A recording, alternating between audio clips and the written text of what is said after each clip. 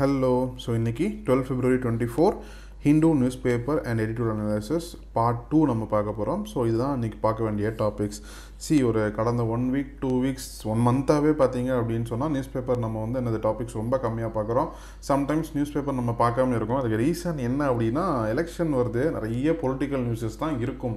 ஓகேங்களா, ஸ்கீம்ஸ் அதெல்லாம் வந்து ரொம்ப கம்மியாகிருச்சு எக்ஸாம் பாயிண்ட் ஆஃப் வியூவில் அப்படிங்கிறது ரிப்பீட்டடாகவும் வந்துக்கிட்டு இருக்கோம். ஓகேங்களா, அது ப்ளஸ் இனி exam dates not exam election டேட்ஸ்லாம் வந்து அறிவிச்சிட்டாங்க அப்படின்னு சொன்னால் எம்சிசி வந்துடும். ஸோ இன்னும் நியூஸ் வந்து குறையும்.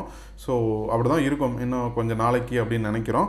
ஸோ அதுக்கப்புறம் ஆஸ் யூஷுவல் நார்மலாகிடும். நீங்கள் ஃபாலோ பண்ணுங்கள், பார்த்துக்கலாம். மேபி ட்ரை பண்ணுறேன், நான் ஒரே தான் நியூஸ் போட்டுற முடியுதான்னு பார்க்குறேன், பிரித்து போடாமல்.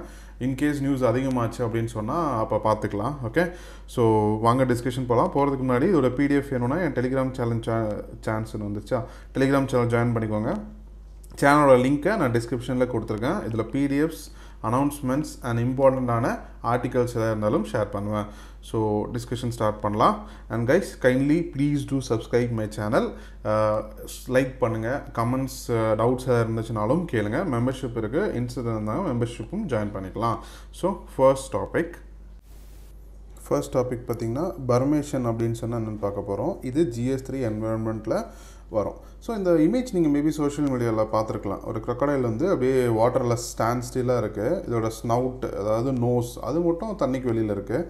மற்ற எந்த மூமெண்ட்டும் இதுவும் இல்லை. ஸோ இது உயிரோடு தான் இருக்கா இல்லை இறந்து போச்சா அப்படிங்கிற 2 ஆப்ஷன் தான் நான் யோசிப்போம்.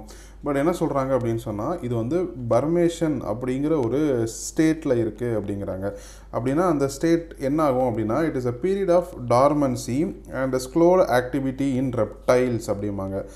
இந்த டேர்ம் உங்களுக்கு புரிஞ்சுக்கணுன்னா இன்னொரு டேர்ம் சொல்கிறேன். ஓகேவா, ஹைபர்னேஷன் அப்படின்னு சொல்லுவாங்க. யூஸ்வலாக மேமல்ஸில் வந்து ஹைபர்னேஷன் அப்படின்னு இருக்கும். நீங்கள் போலார் பியர்லாம் இருக்குது பார்த்தீங்களா, அதெல்லாம் வந்து எப்படி இப்போ உயிர் வாழுது? ஏன்னா 6 months மட்டும்தான் அங்கே சன்லைட் இருக்கும், இன்னும் 6 months சன்லைட் இருக்காது. ஸோ அங்கே ஃபுட் எல்லாமே கிடைக்காது. அப்போ என்ன ஆகும் அப்படின்னா அது 4 to 6 months வந்து கம்ப்ளீட்டாக தன்னை ஹைபர்னேட் பண்ணிக்கும். தன்னோட உடம்புல இருக்கக்கூடிய எல்லா ப்ராசஸையும் ரொம்ப ஸ்லோ பண்ணிக்கும். ஓகேவா, ஸோ எந்த வேலையுமே செய்யாது, அது கம்ப்ளீட் டார்க்னஸில் படுத்தே தான் இருக்கும். ஓகேவா, ஸோ இதுதான் வந்து ஹைபர்னேஷன் வாங்க. ஸோ இது மேமல்ஸில் நடந்தால் ஹைபர்னேஷன், இதுவே ரெப்டைல்ஸ், இந்த பல்லி வகைகள், crocodile இதில் நடந்துச்சுன்னா அது பேர் ப்ரூமேஷன் அப்படின்னு சொல்லுவாங்க. ஸோ அது எப்போ நடக்கும் அப்படின்னா ரொம்ப கோல்டரான மந்த்ஸ் போகுது, அதாவது அன்ஸ்டேபிளான டெம்பரேச்சரில் இருக்குது அப்படின்னா, அதுவும் இல்லாமல் ஃபுட் அப்படிங்கிறது அது கிடைக்காது அப்படின்னா மட்டும்தான். So Coulter months when temperature drops and food became scarce அப்படின்னு சொல்லிட்டு. ஸோ இதை தன்னைத்தானே பாதுகாக்க, சிம்பிளாக சொல்லப்போனால் அதுக்குள்ளே இருக்கக்கூடிய எனர்ஜியை அது கன்சர்வ் பண்ணிக்கும்ப்பா. ரொம்ப நாள் நீடித்து என்ன செய்யும், உயிர் வாழணும் அப்படிங்கிறதுக்காக கன்சர்வ் பண்ணிக்கும் இந்த 2-3 மாதம். இல்லை இதை பண்ணாமல் அது வந்து வேட்டையாடி சாப்பிட்றேன் அப்படின்னு அலைஞ்சு தெரிஞ்சிட்டு இருந்துச்சு அப்படின்னு சொன்னால் அதோடைய உயிர் வாழும் க்ரைட்டீரியா அப்படிங்கிறது ரொம்ப குறைஞ்சு போயிடும். ஓகேவா, இட் வில் டை சூன், அதுதான் விஷயம். ஸோ இதோட கீ ஃபியூச்சர்ஸ் பார்த்தீங்க அப்படின்னு சொன்னால் இது எந்த இடத்துல போய் இருக்கும் அப்படின்னா எங்கே வந்து டெம்பரேச்சர் ரொம்ப ஸ்டேபிளாக இருக்கும் அப்படின்னு. யூஸ்வலாக நீங்கள் போலார் பியர்லாம் பார்த்தீங்கன்னா ஐஸ்குள்ளே நல்லா குழி தோண்டி அதுக்குள்ளே தான் என்ன செய்யும் போய் இருந்துக்கும். மேலே அதை சுற்றி ஃபுல்லாக என்ன செஞ்சுக்கும், ஐஸை வச்சு கவர் பண்ணிக்கும். பண்ணலனாலும் விழுற பனியில் இட் வில் கவர். ஓகேவா, இது இதோட முதல் ஃபியூச்சர். ரெண்டாவது ஃபியூச்சர் பார்த்தீங்க அப்படின்னா பாடியோட மெட்டபாலிசத்தை கம்ப்ளீட்டாக என்ன செஞ்சிடும், ஸ்லோ பண்ணிடும். ஸோ இந்த மாதிரி சுச்சுவேஷனில் அதால் பல மாதங்கள் உணவே இல்லாமல் என்ன செய்ய முடியும், இருக்க முடியும். ஸோ இது வந்து ரெப்டைல்ஸில் வந்து crocodile இவங்கக்கிட்ட மட்டும்தான் இந்த பிஹேவியர் இருக்குமானா அப்படிலாம் கிடையாது. வேறு நிறையா எக்ஸாம்பிள் இருக்குது. For example like box turtle ஸ்பீஷஸ்ஸு, painted turtle ஸ்பீஷஸ்ஸு, நீங்கள் ஸ்னேக்ஸ் கூட எடுத்துக்கலாம் அப்படின்னு சொல்கிறாங்க. ஏன்னா டர்ட்டில்ஸ்லாம் பார்த்தீங்கன்னா பாட்டம் ஆஃப் த பாண்ட் போய் மட்டுக்குள்ளே என்ன செஞ்சுக்கும், அதை பாரோ பண்ணிக்கும். ஸோ எப்போ தண்ணி இல்லையோ உள்ளே இருக்கும், தண்ணி வந்தோடனே இட் வில் செரிஷ். அதே மாதிரி தான் லிசார்ட்ஸ், ராக்ஸ் இதெல்லாம் இருக்குது பார்த்தீங்களா, அதுக்குள்ளே போய் இருந்துக்கும். ஸோ இந்த மாதிரி நிறைய ரெப்டைல்ஸோட பிஹேவியர் இப்படி தான் இருக்கும் அப்படின்னு சொல்கிறாங்க. ஸோ இந்த நியூஸ் அவ்வளோதான். நெக்ஸ்ட் ஒன், செகண்ட் ஒன் பார்த்தீங்கன்னா GS2ல் இன்டர்நேஷ்னல் ரிலேஷன்ஷிப்பில் வரும். இங்கே என்ன பார்க்க போகிறோம் அப்படின்னா ஃபஸ்ட்டு மேப் பார்த்துடலாம். ரஃபா அப்படிங்கிற ஒரு பிளேஸ் இருக்குது. இது வந்து சதர்ன் பார்ட் ஆஃப் காசாவில் இருக்குது. ஓகேங்களா, இப்போ வரைக்கும் வார் அப்படிங்கிறது எங்கே நடக்குது அப்படின்னு சொன்னால் northern part of Gaza plus இந்த அட்ஜசன்ட் சைட்ஸ் எல்லாம் என்னது இருக்குது அப்படின்னு சொல்லலாம். இந்த காசா சிட்டி எல்லாமே என்னது கம்ப்ளீட்டாக இன்சைடு த வார் அப்படின்னு நம்ம தாராளமாக சொல்லலாம். அண்ட் இந்த சதர்ன் பார்ட் ஓகேவா அந்த ஈஜிப்ட் இருக்குது பார்த்தீங்க இல்லையா இந்த ஓரத்தில் இருக்கிறது ஓரளவுக்கு சேஃபாக இருக்குது அப்படின்னு சொல்லிட்டு. பட் ரீசெண்டாக என்ன ஆயிடுச்சு அப்படின்னா நெத்தன்யாஹு வந்து ஒரு இன்டர்வியூ கொடுத்துருப்பாங்க. அந்த இன்டர்வியூவில் என்ன சொல்கிறாங்க அப்படின்னா காசாவில் இருக்கக்கூடிய டவுன் ஆஃப் ரஃபா அதையும் நாங்கள் என்ன செய்ய போகிறோம் அட்டாக் பண்ண போகிறோம், அது வழியாக உள்ளே வரப்போகிறோம் அப்படின்னு சொல்லிட்டு. இவங்க என்ன சொல்கிறாங்க அப்படின்னா இந்த சைடு இருக்கக்கூடிய நிறைய டன்னல்ஸில் என்ன செஞ்சிட்ருக்காங்க உறைஞ்சிட்ருக்காங்க, ப்ளஸ் இந்த மூலயமாவும் ஹெல்ப்பும் வருது அப்படின்னு சொல்லிட்டு. ஸோ அப்போ கேட்பாங்க இந்த இடத்துல வந்து சிவிலியன்ஸ் நிறைய பேர் இருக்காங்களே அவங்கள என்ன பண்ணுவாங்க அப்படின்னா நாங்கள் அவங்க எல்லாரையுமே என்ன செஞ்சுருவோம் அப்படின்னா மேக் ஷிஃப்ட் பண்ணிடுவோம், தட் இஸ் எவாக்குவேட் பண்ணிடுவோம் அப்படின்னு. ஸோ அதுக்கான பிளான்லாம் இருக்கா, அது எப்படி பண்ண முடியும் அப்படின்னு கேட்கும்போது இல்லை அதுக்காக வந்து ஒரு டீட்டெயில்டு பிளான் வந்து ஒர்க் அவுட் பண்ணிக்கிட்டு இருக்கோம் அப்படின்னு. எல்லாருமே எப்படி இருக்காங்கன்னா வீடெலாம் எதுவுமே கிடையாது, டென்ட்ஸை யூஸ் பண்ணிக்கிட்டு கிடச்ச தண்ணி சாப்பாடு வச்சு இருந்துகிட்ருக்காங்க. ஸோ இந்த இடத்துல ஒரு பெரிய மூவ்மெண்ட் இன்னொருக்கா ஏற்படுத்தணும் அப்படின்னா அது சிவிலியன்ஸ்க்கு பயங்கரமான ஒரு இஷ்யூவாக வந்து நிற்கும். பட் தெரியல இது எப்படி இருக்க போகுது அப்படின்னு சொல்லிட்டு. ஸோ ஹமாஸ் என்ன சொன்னாங்கன்னா ஒருவேளை நீங்கள் ரஃபாவெல்லாம் உள்ளே வந்து என்ன செஞ்சீங்க அஃபென்சிவாக அட்டாக் பண்ணீங்க அப்படின்னா நான் October 7 பிடிச்ச ஹாஸ்டேஜஸை கண்டிப்பாக ரிலீஸ் பண்ண மாட்டேன் அப்படின்னு சொல்லியிருக்காங்க.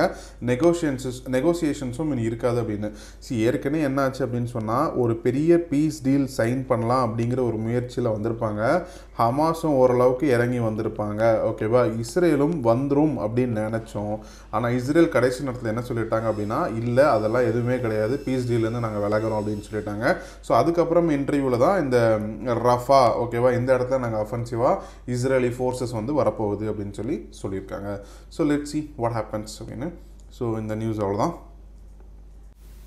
Third one, ensure fair equitable evaluation process in next அப்படின்னு சொல்லி ஹவுஸ் பேனல் சொல்லுது. ஃபர்ஸ்ட் இது பார்க்குறதுக்கு முன்னாடி இந்த நெக்ஸ்ட் அப்படின்னு சொன்னால் என்னன்னு நம்ம ஏற்கனவே பார்த்துருக்கோம்.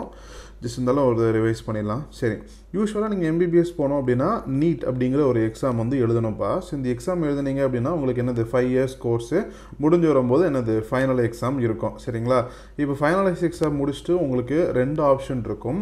ஆப்ஷன் 1 பார்த்தீங்க அப்படின்னா நீங்கள் பிஜி போஸ்ட் கிராஜுவேஷன் போகலாம், இல்லை அப்படின்னு சொன்னால் நீங்கள் ப்ராக்டிஸ் பண்ணலாம். உங்களுக்கு இந்த டிகிரி முடிச்சதுமே என்னது லைசன்ஸ் கிடச்சிரும் அப்படின்னு சொல்லலாம்.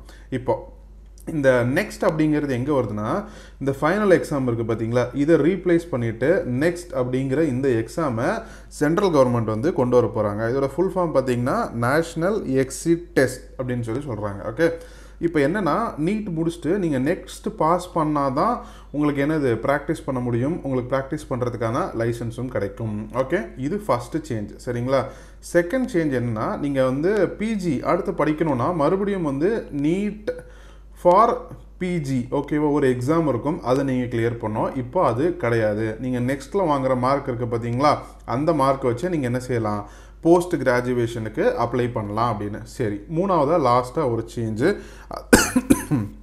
Sorry guys. ஸோ அது எதை பற்றினா எஃப்எம்ஜிஇ அப்படின்னு சொல்லி ஒரு எக்ஸாம்பா. அது என்ன எஃப்எம்ஜிஇ அப்படின்னா ஃபாரினில் போய் நீங்கள் மெடிசன் படிச்சுட்டு இந்தியாவுக்குள்ளே ப்ராக்டிஸ் பண்ணணும்னு நினச்சிங்க அப்படின்னா இங்கே வந்து ஒரு எக்ஸாம் எழுதணும் ஓகேவா. அந்த எக்ஸாம் பேர் தான் எஃப்எம்ஜிஇ அப்படிங்கிறது. இப்போது நெக்ஸ்ட் வந்ததுனால இந்த எஃப்எம்ஜியை கேன்சல் பண்ணிடுறாங்க. நீங்கள் என்ன பண்ணோம் அப்படின்னா இந்தியாவில் ப்ராக்டிஸ் பண்ணோன்னா வந்து நெக்ஸ்ட் எக்ஸாம் எழுதி அதில் மார்க் ஸ்கோர் பண்ணாலே என்ன பண்ண முடியும் உங்களால் ப்ராக்டிஸ் பண்ண முடியும் அப்படின்னு சொல்லியிருக்காங்க.